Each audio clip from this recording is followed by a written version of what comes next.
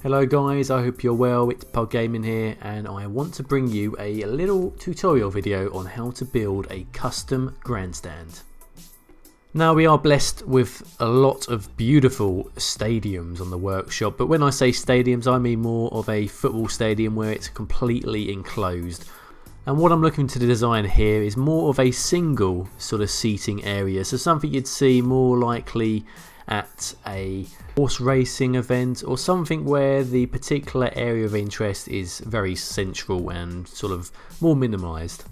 So the first challenge of this custom build was to find something that looked like a stadium. And the grandstand itself, I wanted to have a seating area on the front, but also I wanted to have it to look like it has a sort of entrance point where there might be shops, etc. inside. And as you can see, I decided to use Revo's his Ultra Hub module builds and combine a few bits together here. It does take a bit of time. It does look a bit messy to start with, but in the end we do get there and it does work extremely well. So the first point was to put a few bits down.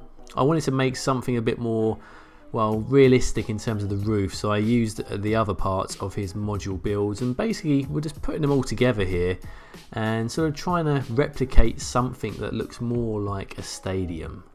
And you'll note that because of this build by Revo includes a underground section, it does push down the actual lands that we're working on here. And I wanted to put these wave roofs on top as well to really make things stand out. I wanted to make this grandstand be the focal point of whichever area it's going into. So I had to move things around and cover up a few bits, which you'll see a bit later on. It doesn't look that pretty right now, but you'll see how I work with this a bit later on.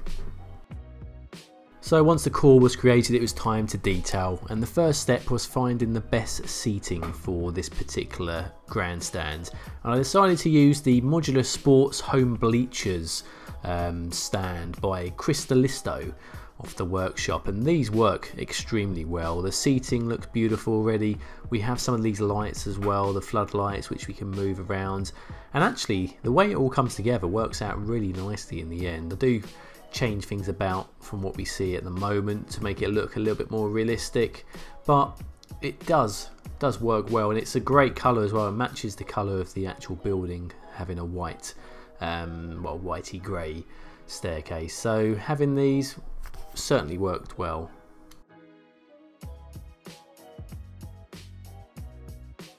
Next up, I wanted to create something that I've not seen done before, or really implemented before. So I wanted to create a custom build for a custom box. And what I mean by custom box is if you look at modern day stadiums or grandstands, they do tend to have a sort of indoor sort of seated area which you can look out of from sort of above the actual stadium seats.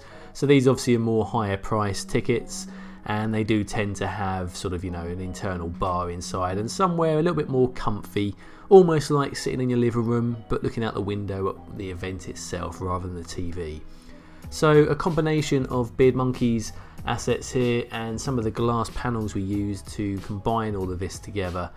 And it did take a little bit of time to get all this down correctly, because the difficult thing is even when you found the parts you want, you then had to still raise it up, and you'll see a bit later on that was quite a difficult task to get these all to line up nicely in the end, and sort of working out the distances between one another.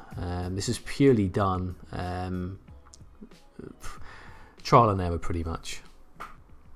But the introduction of these types of props now in the workshop, and the fact you can move things up and down with the Move It tool, it does really open up the ability to allow custom builds. There's been so many out recently, well, videos released with custom builds. It's really taken off well, and it was something that I got into right at the start. I really did enjoy the fact you could customize in game as well and sort of create things and make things look a lot more realistic. So to see that now being, well, a more common thing done when playing the game shows how far this has come in terms of the actual ability of not only the game's dynamics, but the fact that these creators and modders know what the fans want and what we want to see next to really excel this platform.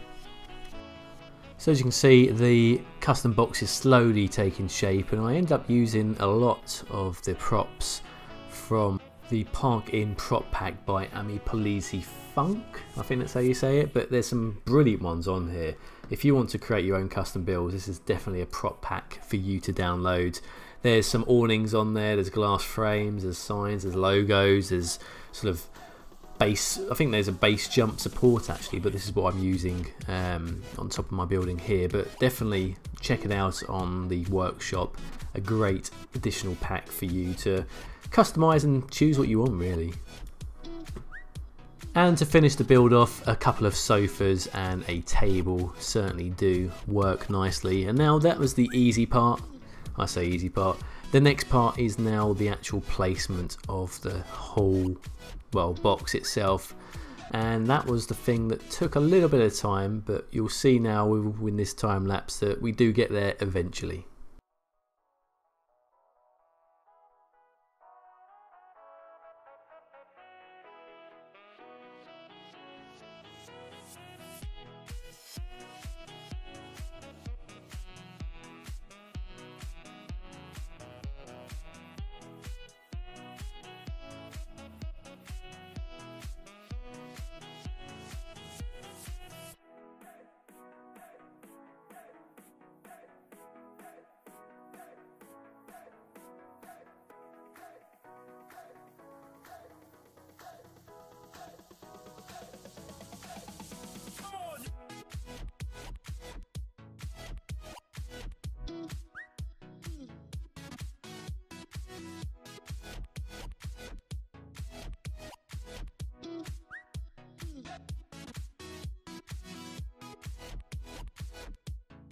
So as you can see here, the boxes suit the building perfectly. I do love how this looks, and it just gives a different sort of dynamic to this grandstand build.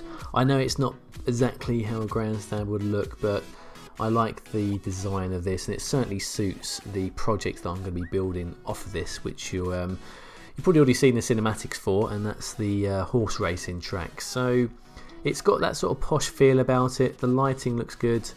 And yeah, I'm very happy with how that's come about.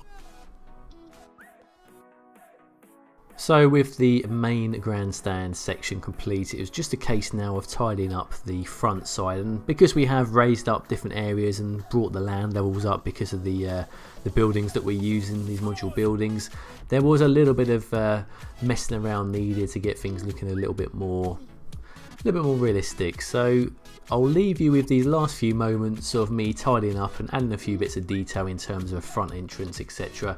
And I'll also give you a little teaser of how I actually implemented this grandstand into my horse racing project build. And with that said, guys, I will leave it there for today. Thank you very much for watching. Any questions about this particular build or anything else in general, please let me know in the comments below. If you enjoyed the video, hit that like button. If you haven't already, please subscribe. Until next time, guys, have a good weekend, and I'll see you all very soon. Thanks for watching, and all the best.